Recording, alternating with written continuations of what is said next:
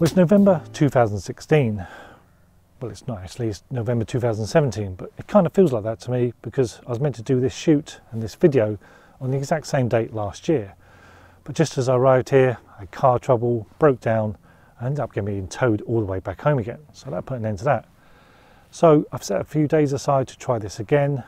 So here I am, I've made it this time. Oh, and it's Ullswater in the Lake District, by the way. So this is going to be similar to my Thirlmere and Derwentwater videos, where I concentrate solely on one lake and try and get different views from all sides. Well, this at least is going to be my interpretation of the lake, so it may not include all the views you're familiar with. So I won't be doing this or this, and definitely not this. Sorry, Ira. Well, it's actually quite sunny here today, which is quite unusual for the Lake District, quite unusual for my videos actually. So I'm going to have to choose one location to try and make the most of this because I don't think it's forecast like this for the next few days. But as a typical Libran, this could be a tricky decision.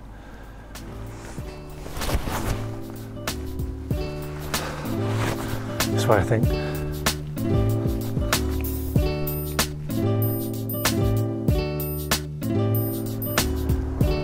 No, this way.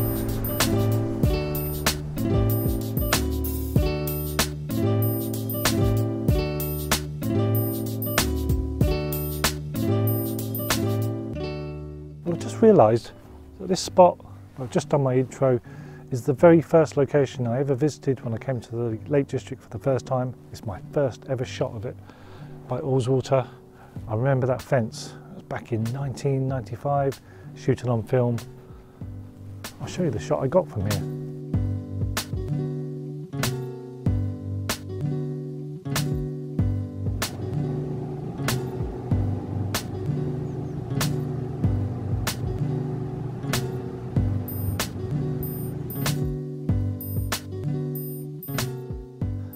Well, my chosen view this afternoon is going to be the view from the top of Hallin Fell, which is on the northeast side of Ullswater. It's not so much a view of Ullswater, it's more down the valley of Martindale, but you do get a view of Ullswater from the very top. Plus, for a non-hill walker like me, it's not too bad a climb.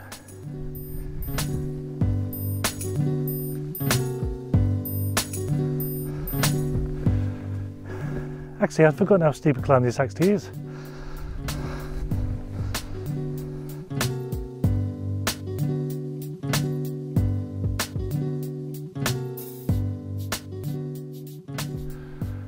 Well, this is the view down Martindale. This is the foreground, there's the view. But to make this shot work really well, is it needs breaking light. And what I mean by that is having lots of cloud, but then the sun just breaking through the cloud for a dramatic shaft of light down the valley there. Now I've tried this shot twice before in the past on cloudier days and haven't had the light, and here at the moment I've got the complete opposite.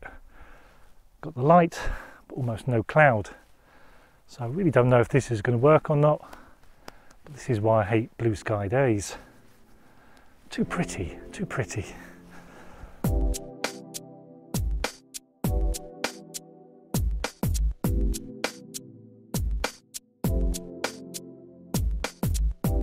So if I take you over here, this is the view down Ullswater. You can see we've got these lovely rocks here to use as foreground, nice and jagged, and then you've got Ullswater over the back there. So it's a fantastic view from up here, but it's just not going to work if I'm looking into the sun. The contrast is too high. It needs more cloud to break up that sky up there, hold back the sun a bit.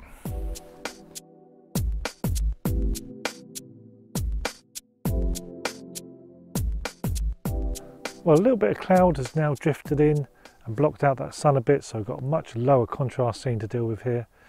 That cloud is really slow moving though, so whether it breaks through and gives that shaft of light, I don't know, but it's going to take a while.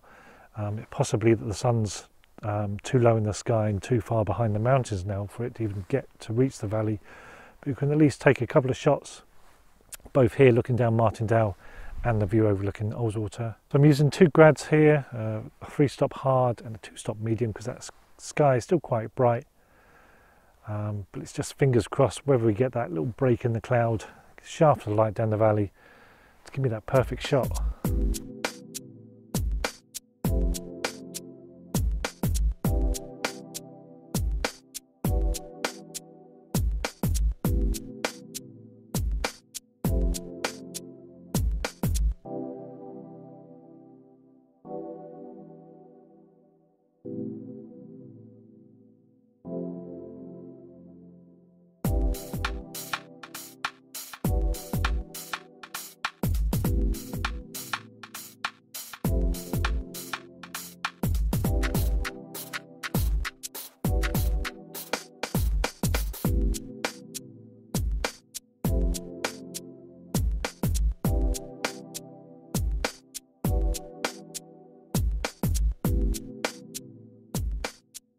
I'm down here at the southern end of Ullswater this morning. I got here just before sunrise. I do actually get up for sunrise, even if I don't like shooting sunrise, because I like the tranquility and calm you get at this time of day. And that was what I was hoping to capture this morning, but just as I set up by the shore, the wind picked up and a little bit of rain came in, so it spoilt the calmness and the smoothness of the water. And we've still got that breeze at the moment. I'm hoping it's going to die down again. So I've moved around a bit more and I'm going for a slight telephoto view down through that valley down there. Got some nice cloud coming in, even though there's no sort of sunrise colour or any sort coming through. It's a moody looking view with the overlapping mountains, so that's my view at the moment. That's what I'm trying to capture. Hopefully the wind will calm down again, we'll get the smoothness to the water, a bit of reflection. Otherwise I'll try and smooth it out myself with a filter. This is my shot this morning.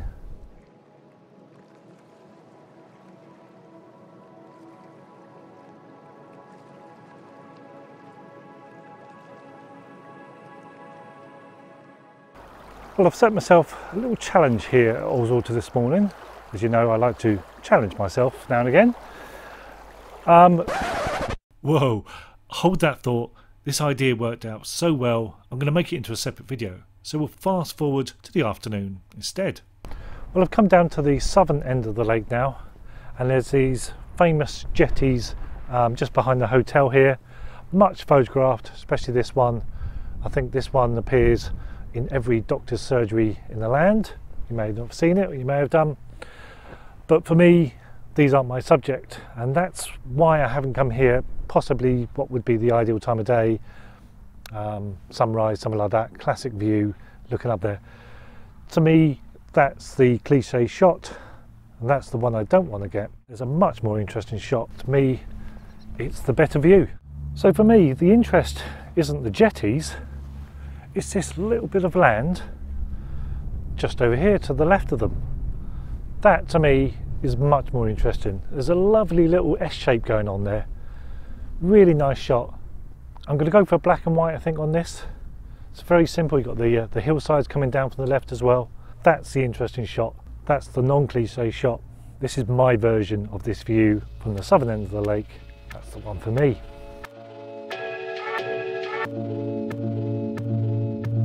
How'd you get a load of geese to get out of your shot? Go on, scram. There's more coming in now. Got a light on the hills. Spoiling my shot.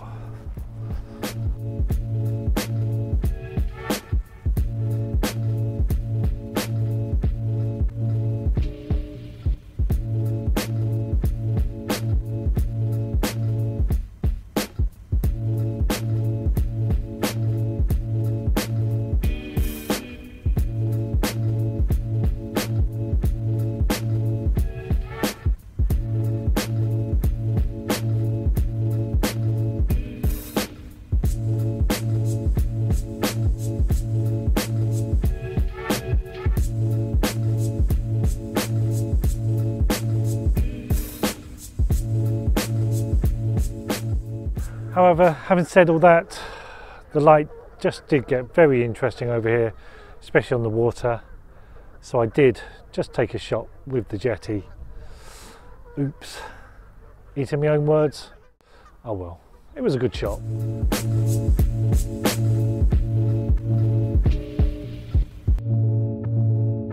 Well, I'm still down here at the southern end of Ullswater. It's only about an hour to go until sunset now. Not you'd know it, there's no light. I was hoping it would break through last minute, which it's still got time to. But I'm just exploring around the shore and I found two possible shots I can do from here, which I quite like. One is using dominant foreground and one isn't. So we've got the view looking sort of southeast along here. We've got this fallen tree down here, which is giving a nice lead-in line. There's a nice group of trees on the right hand side just leaning over towards the lake. The hill's coming down from the left. So a very simple looking shot, but I do like the arrangement of the tree, the growing trees, and obviously the hillside. So that's my first shot I'm going to do.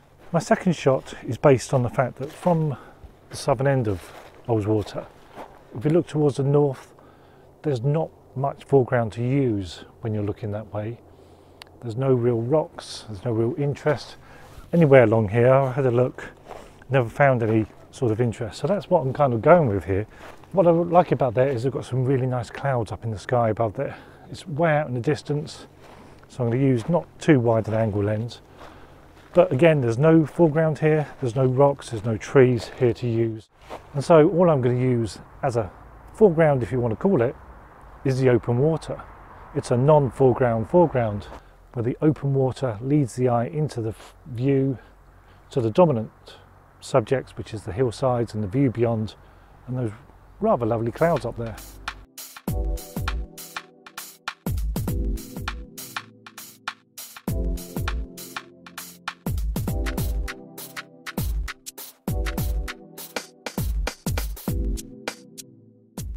And of course the interesting thing about this picture is that I'm not using an ND to slow down the exposure. I'm wanting to keep those ripples for a change, which is the opposite to what I'm normally doing, and it's those ripples that are helping to make this picture work.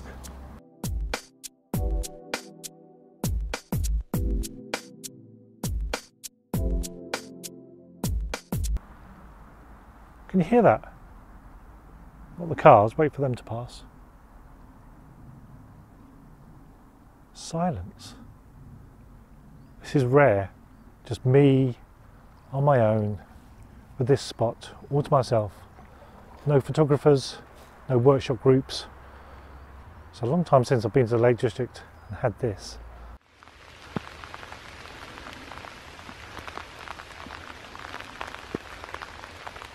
Well, I'm out on my final shoot of this trip, my final location. So you can see I'm currently sheltering from the showers that are passing through. And I'm up on the west side of Ullswater. This is Glencoyne Park, and I chose this over the nearby Galbarrow Park, which is that one over there. The more obvious view. I have done that before, but I thought I'd try this one, and this viewpoint looks a lot more interesting. But as you can see, currently sheltering from the showers that are passing through, but that's a good thing because we are getting breaks in the cloud, and this is just the kind of light that I wanted and the kind of conditions I wanted the other day at Hallenfell rather than those blue skies. The showers passing through, nice fast moving clouds, and then you get those breaks in the clouds, get those shafts of light down the valley. How are you doing under there? You keeping dry? Good, we don't want you getting wet. So anybody wants to know, this is my makeshift umbrella holder, just two wristbands here holding the umbrella to the tripod. I usually take this off when I'm taking the picture so it doesn't upset the camera, but it keeps it steady on there so I can work hands-free, put the filters on, etc., and keep the rain off the filters, so it works quite well. I think the rain's stopping for the moment, so let's show you the view. So this is me up here, getting some breaks in the cloud now that rain's drifted across, but every so often we're getting those shafts of light coming down the valley there, giving lots of drama. And this is what the Lake District's all about. None of those blue skies. It's the drama you want to capture here. So I'm doing a shot here with those trees down here in the foreground. Well, I think there's going to be quite a few views to do from here, not only just those line of trees, but some more open views where I can perhaps get a bit of foreground. There's a bit of variety up here. So as I move around between the showers, I hope to get a couple of shots here.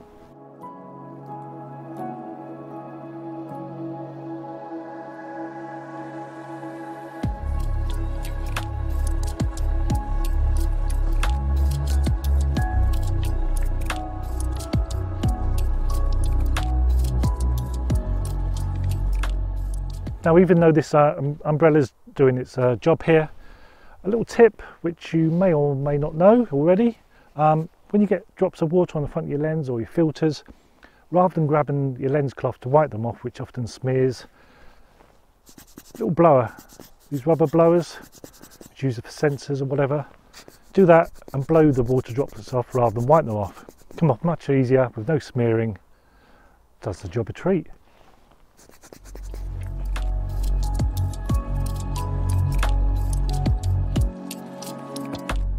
Well, I'm going to leave that intro because you probably wouldn't believe I was stood here in the rain otherwise. It looks like it's a summer's day now and I could be here in a t-shirt. But this is the kind of conditions I wanted here, with those showers passing through and then the heavy clouds above. I say, this is Glencoyne Park, the viewpoint I'm on, and that's Galbarrow Park over there, the one I didn't decide to go to. Galbarrow, and there's Hallam Fell over there. That's the view you often see shots of Ullswater from. That's a bit of a harder climb to get up to because the road goes up through the middle of these two hills, but there's a parking lay-by just up here, so you can just walk across onto this viewpoint, so it's really easy to get to. And I'm waiting for those shafts of light to come through as the cloud breaks, as the clouds roll in.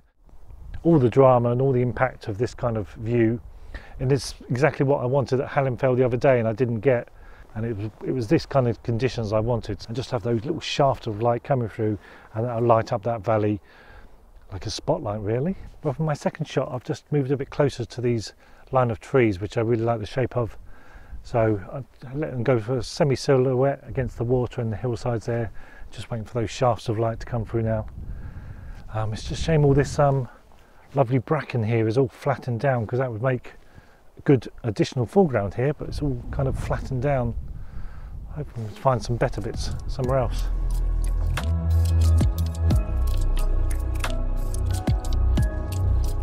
Well, I've moved along a little bit more now, so I'm on the other side of those trees I was using as foreground, and I've got a bit more of an open view here. So no trees around here, just an open view. But I have found this big boulder down here, and this little, is that a hawthorn tree just there?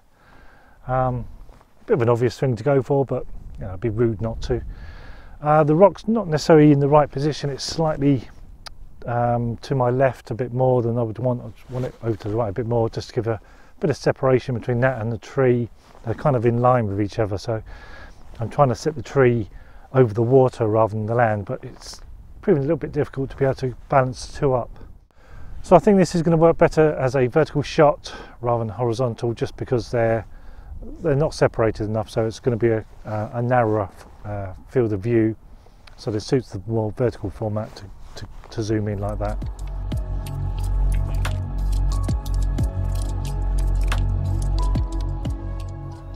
Well, these hawthorn trees seem to be the order of the day, scattered around this landscape, so I'm just going to go with it.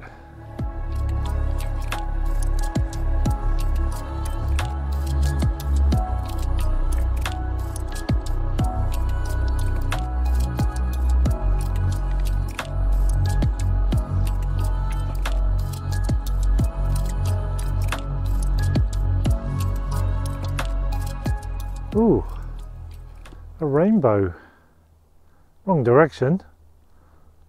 Does that mean I'm going to get rained on now though? Double rainbow. Still the wrong way though. Oh, but there we go. Conclusive evidence. What's at the end of a rainbow? Not a pot of gold. It's just a tree. Well, from a rather wet end of the day, this is me saying goodbye from Ullswater. Thank you for watching. I hope you enjoyed the video. Please like, please subscribe, do check out E6. I will see you on the next one. So this is the lay-by challenge. So stopping off at lay-bys, six lay-bys. This is Ullswater. Stopping off at the lay-bys, 6 lay-bys along here, the west side of Ullswater. Stopping off at the lay-bys, pictures at each of the lay-bys, 1 picture at least. 6 lay-bys at Ullswater to take pictures as a challenge, 6 lay-by challenge.